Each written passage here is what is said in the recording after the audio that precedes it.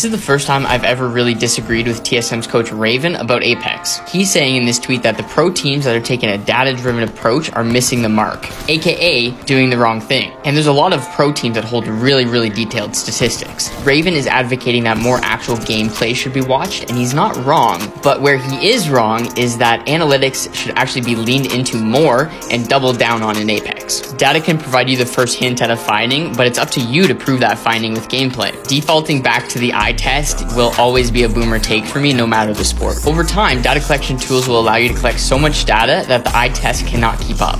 And that's not to mention the bias that comes along with the eye test. Where Raven really lost me, unfortunately, is that he said that baseball is shallow strategically as a sport, when in fact it's the exact opposite. All sports analytics and strategy are the way they are because of baseball. If Raven's down for it, I can send him a VOD review of a random inning from a random game that I found on YouTube. I can show Raven pretty quickly that this tweet about baseball is by far the worst take of his career. I'm not saying this is going to happen to Raven, but we see analytics hesitancy a lot in baseball managers too. What happens with those guys is they consistently make poor choices and are eventually let go of their position. Data can't be your only solution, but it has to be part of it if you're going to keep up.